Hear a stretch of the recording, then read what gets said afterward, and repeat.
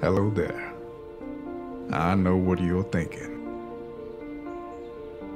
Who the is this guy with the dramatic B-roll footage obviously trying to show off his equipment and using this dramatic Morgan Freeman impersonation? Well, allow me to introduce myself. You can call me Doomcloud. Hey, that's me. Right there. That guy. Alright, you get the joke. Today I want to touch on something that I believe every up-and-coming artist and pretty much majority of artists in general should hear. Stop comparing yourself to other artists. Now, that's a very loaded statement. What I mean by it is that as an artist, you should not be comparing your own personal growth and development to that of other artists that are more, quote, established. This could be artists that you follow on social media platforms or even ones that you know personally that you feel may be more advanced than you. Something that began to plague me pretty much once I graduated high school and was thrown into the competitive environment of art school and freelance artwork was the constant thought that everyone was better or doing better than me. So here's a little background on me. I graduated college in 2017, but I started college in 2010. So yeah, I spent 7 years in college, and it wasn't because I was getting a master's or anything. It's something that I'd have to go into a lot of detail as all the reasons why I was there so long, but I watched as many of my former classmates graduated and went on to better things. All the while I was working retail full-time and being a full-time student, while simultaneously trying to be a freelance artist, photographer, and videographer. I was trying to do so many things and I felt I was getting a little good at so many things, yet I also felt I wasn't where I wanted to be. I definitely wasn't where I wanted to be in life, at all. Looking at the work of other artists also would make me feel that maybe what I was doing wasn't so great. Especially when I saw artists much younger than me whose careers seemed to have taken off, yet here I was working at an electronics store, still fantasizing about one day making a career from my artwork.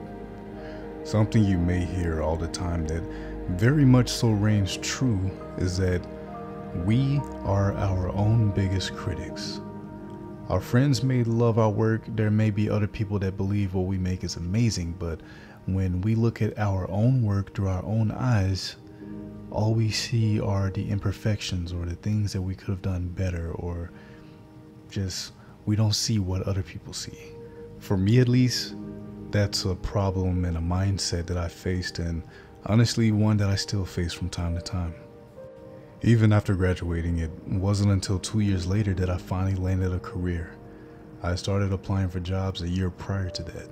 So for 3 years, I was trying to land interviews, and the interviews I did get, I would never hear back or get much feedback on my portfolio work.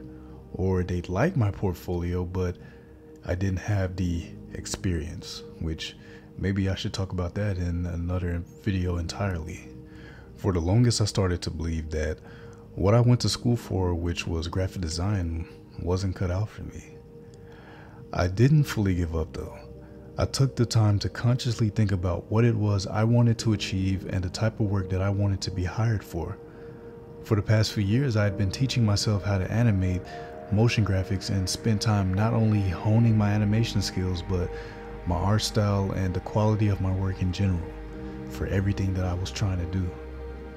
Sometimes we just need to take a step back. Stop thinking that we're on a specific timeline and that if we don't reach success by a certain point or a certain age, then we'll never be successful. It's easy to get stuck in this mindset that you're not good enough, that you see so many of these highly skilled people and that they seem so naturally talented and they reached instant success. People that are the same age as you or even younger than you, or live in some bigger city where it seems that there's so many more opportunities than what you have. I had many of these doubts floating around in my head, but I decided to work on personal projects to become more proficient in everything that I was trying to do. I started to realize that there's many people like me, people that didn't take the traditional route in college or didn't finish in 4 years or maybe even got a very late start. Either way, it didn't matter. Honestly, I feel like you don't necessarily even need college to become a successful artist, but that will be an entirely different video in itself. What truly mattered was that I was going to focus on myself and trying to reach my goals. And I had to stop thinking that I needed to have success by a certain age in order to be successful.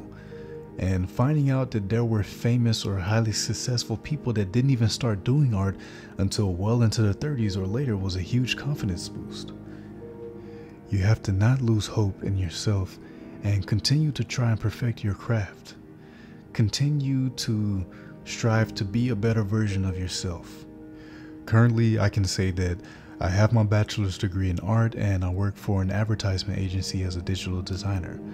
I landed my job based off of my portfolio work, doing things that I didn't even learn in school, but I was determined to be proficient at.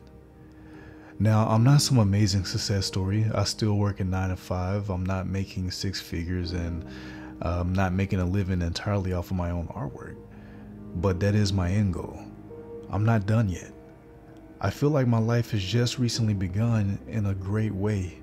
Who knows where I could end up several years from now if I continue to perfect my craft and reach for much higher goals. Though this video is specifically pertaining to artists that are trying to make it, much of what I'm speaking on can be applied to pretty much anyone. Anyone that has higher goals and isn't satisfied to where they are currently in life. Not everyone's lifestyle is the same and we all face many obstacles, but if you have a dream and you are determined to achieve it, you should take any time that you can, if you possibly can, to work on yourself and build yourself up. It can mean making some sacrifices, but in the end, you may see that it was all worth it. So stop comparing yourself to other artists. Don't doubt yourself. Keep making art. So, if you made it through this entire video, I'd like to say thank you. If you'd like to see more in the future, do me a favor and hit like or comment or subscribe or all the above, or you don't have to do either. But if you like this content, it would help me out. Also, if you'd like to see any more of my work, check me out at Doomcloud on Instagram and doomcloudcreative.com. Links in the description. See you guys next time.